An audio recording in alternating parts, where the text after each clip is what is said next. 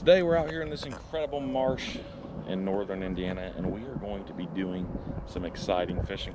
We're going to be trying out the CLICKBAIT, brand new baits by the Googan squad. Really excited about this bait.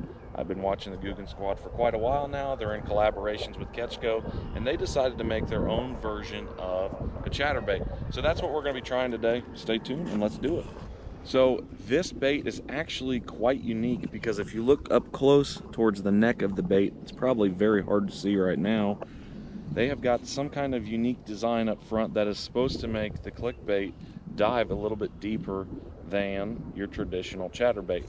And the nice thing is about this wire is it's very bendable and flexible wire, so if you want to go deeper, you can bend it farther. If you want to go shallower, you can bend it less and make it more of a straight neck. So we're going to try it out today and see if we can catch some bass on it. This place is loaded down with bass. Unfortunately, we're still very, very early in the spring, so I'm not sure how the fishing is going to be. We're shooting for largemouth.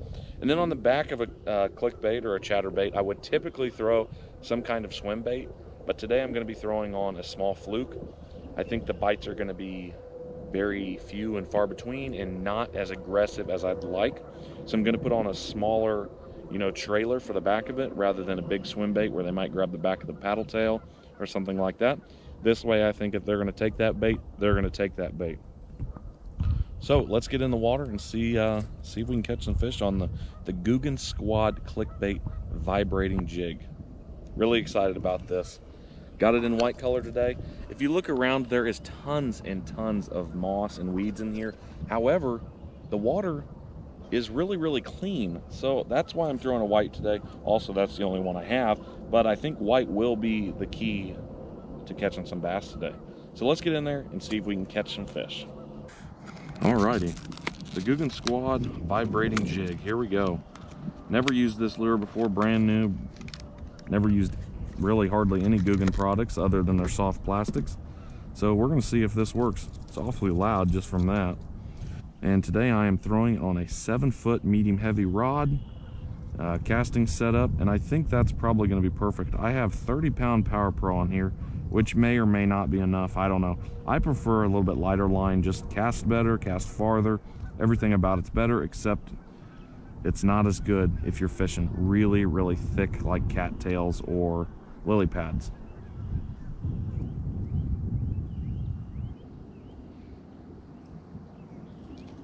All right, I'm gonna go up here towards the front of this sandbar area. This is a shallow spot in the lake where a lot of fish come up to spawn, and it's still a little early right now, so I'm gonna try to fish the edges of it where maybe these fish are hanging out to try to find some bait, or where maybe they are getting ready to get pushed up and start spawning.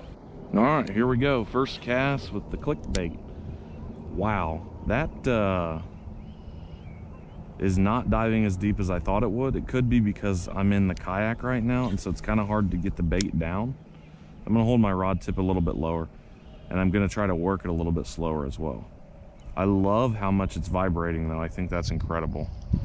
I could be wrong, but I really believe that this bait vibrates more than your typical chatterbait.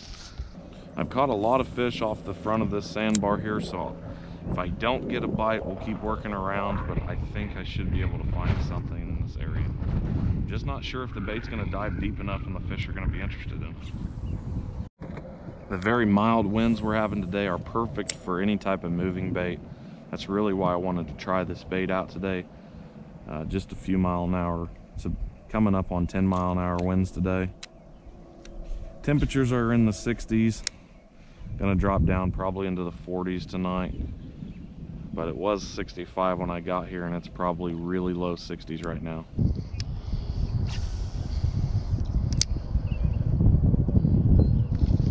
There's a fish. Kind of hit it on top. There we go, first one on the CLICKBAIT. Please stay on. There we go, first one on the CLICKBAIT. That is pretty cool. And that was a very, very aggressive strike.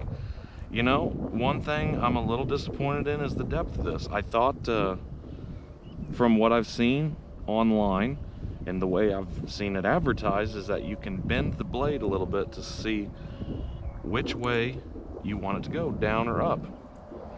First fish on the CLICKBAIT. First fish on the CLICKBAIT, gonna throw him back now.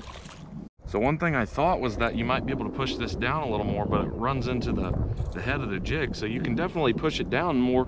I'm not sure which way it goes, deeper or shallower, but you can't push it down anymore to try and get that. Because I would think if it's more of an angle, it's gonna dive deeper. But I could be completely wrong, I don't know. But one fish down on the CLICKBAIT, we're gonna keep trying. I think conditions are gonna be tough for it, so if I get any more than one fish, that's gonna be a blessing. Nothing wrong with this so far other than the fact that I just can't tell which way it's supposed to go, up or down, but that's probably my own bad. I'm just really excited to be able to come out here and try some new lures out, get a feel for them, and then by the time the spawn hits and, you know, fishing's really, really good, I'll have a good feel of what lures I want to throw, and hopefully be able to crank on some monsters. The small ones are biting today, but you never know, we might be able to get into some big ones coming up soon in the next couple weeks. I just love throwing anything that's heavy vibrations and makes a lot of ruckus in the water, because I think that's what these fish love in here. Occasionally I'll fish with some Senkos or something in the summer when fishing's just really terrible, but for the most part they want a lot of aggressive movements.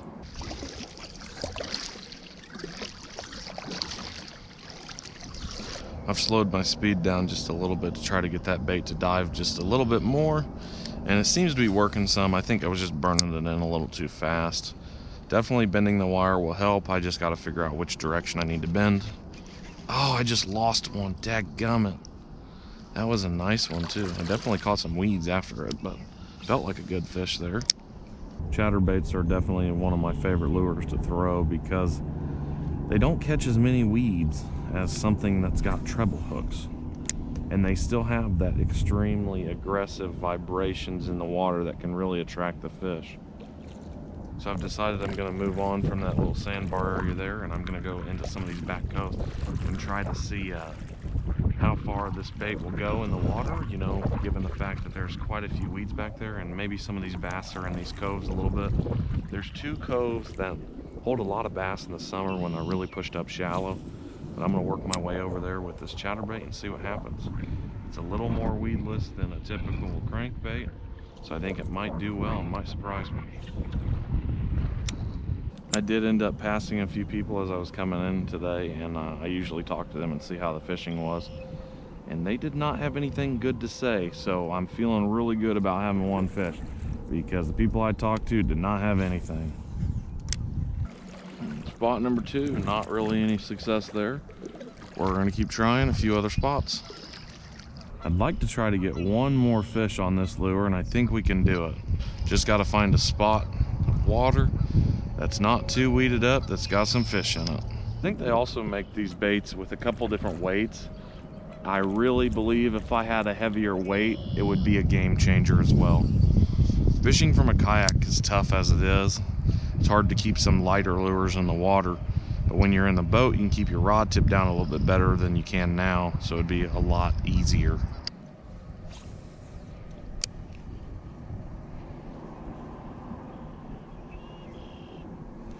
There's a fish. Haha, second one on the CLICKBAIT. Yes, sir. So I guess it paid off coming a little bit deeper into the lake here. Fish number 2, really, really slow bite. So like I was saying, it's not the bait, it's just the fact that we gotta get a little bit warmer weather. This fish is a block of ice right now. Fish number 2, the CLICKBAIT's working pretty good. It just took a few seconds to get the hang of it. I'm starting to like it a little bit more. I think in the summer, I'm gonna like the fact that it's a little shallower. It's not gonna be that topwater frog action, but it's gonna be right below it, a little bit below a buzzbait, and it's really gonna agitate these fish. Fish number 2, let's go. 2 fish was definitely my goal for today with this little chatterbait. I'm excited to keep going though. I've still got a little bit of sunlight left. We're gonna keep trying this thing for now. You may wonder what's so different about this versus other chatterbaits, but I can tell you from using it firsthand that it is very much different. And there's another fish. Holy smokes. It's definitely different. I think I found a better pod of fish here. There we go. I tell you what, kayak fishing can be difficult at times. It really can be. It's just not the same as flipping them onto a bass boat. When you're sitting this low in the water, it makes everything just a little more tough. That guy's got an obnoxiously weird hump. His lateral line is more of Mount Everest on his side. Funky looking.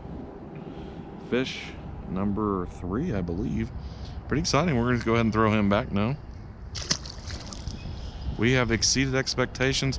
I think I just needed to go somewhere else and try some other tactics rather than out on the sandbar with this. Sandbar works really good for crankbaits, but with the vibrating jig, it's better to try something different. A little bit less deep. So let's keep going. This bait really moves some water. I know it's a little bit at the surface, but you can tell that it is just moving a ton of water and leaving a big old wake behind it. The more I fish it, the more my attitude changes from it's okay to I really like it. I haven't used this lure enough to know if it's going to make a huge difference or not, but I have noticed that a lot of the Googan Squad lures are hand-tied skirts, and I think over time that's probably going to be a good thing because the bait's going to last longer. I don't know how it's going to react to, you know, getting 20 or 30 bites because that line might not be as flexible as like the rubber band that was holding the skirt on before, where it can kind of stretch and move. Obviously the hand tied's not going to dry out like the rubber band thing would, but just overall preference and how quickly you're going to use it and wear out the bait, it'll be interesting to see over time. Ah, I just pulled one out of its mouth right there. You may or may not have been able to see the ripple, I'm not sure. That's the first bite I've had all the way over here. Can't get much slower than the way it is right now. I am really slow rolling this bait, so if that fish can't get a hold of it, then I don't know what else to do. I guess I could speed it up to try to trick it into biting faster.